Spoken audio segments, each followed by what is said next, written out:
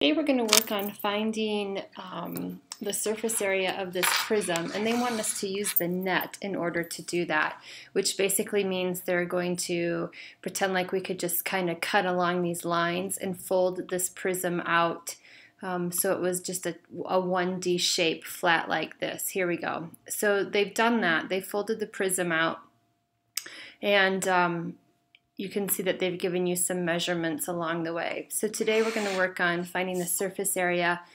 They give us that the surface area is the sum of the lateral area, which we're calling pH, and the area of the two bases, which is 2b. So surface area equals pH plus 2b. Notice that each of the 6 sides of the prism is a rectangle. First, find the area of each base. We know that the area is length times width. So when we do that, 12 times 4.5, 12 times 4.5, 12 times 4.5 is 54, I believe. I don't have a calculator with me, but hopefully that's correct. So that's given us the area of the bases. Now you need to use your calculator to do this. And remember order of operations. So we need to do all of the multiplication first. So using your calculator, you need to take 12 times 31.